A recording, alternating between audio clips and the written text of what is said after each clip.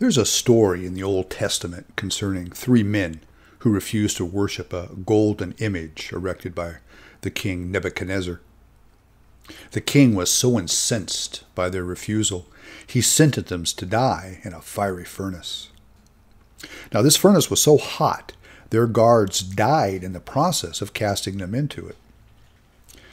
But as the king watched, Shadrach, Meshach, and Abednego were joined in the furnace by a fourth man. Soon the original three emerged, unharmed, delivered because they had refused to sacrifice their belief, holding fast to the miraculous, the fourth presence in the furnace. The king was so moved he converted on the spot. We will all face trials and difficulties in our lives, our fiery furnace.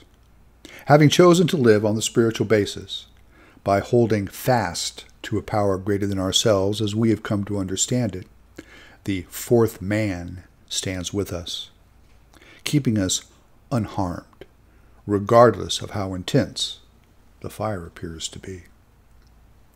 My name is Vincent Lee Jones. You can find my writings and videos on my site, Living in Spirit on Blogger.